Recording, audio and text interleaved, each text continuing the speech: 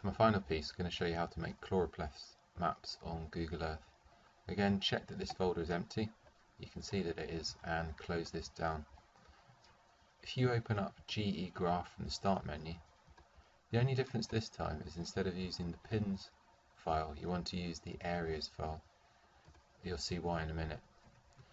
If we put in the figures, just make up some random ones for the area.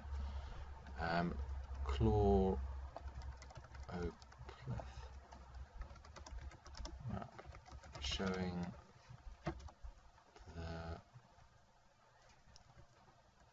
the EQ score, and put the title in the top.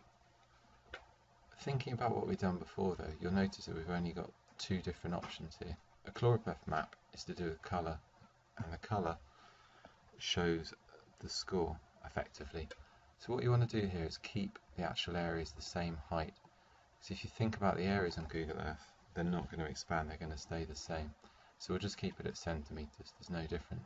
You can choose a colour code. I'll choose my favourite colour code, which I'll go from a white to a purple. I want to show the scale in geograph, otherwise it won't make any sense. So low values, if you look on here, we'll pick the picture up in white, medium values in pink, and high values in a dark purple. Just looking through here, I've got the place name and value, the place value. So if I click run, we may have made a mistake, but we can correct that afterwards.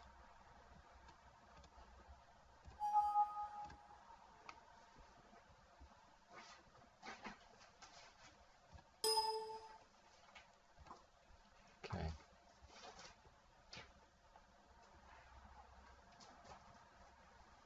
So looking in the area here, we can see from the bottom we have the lighter areas. So Queen Square had a value of 3, which is obviously low down, whereas the area with the highest score, SS Great Britain, is up towards the top end of the scale in a black. Again, this is quite a neat way of representing data, but it's all about colour codes. On this one, I don't think I've made any mistakes. The common mistake on this though is if people have the scale on the height wrong, so they might have 50 kilometers, and if I click run and just save over the top again, you'll see the mistake that's been made, because obviously it goes into space, which doesn't really work.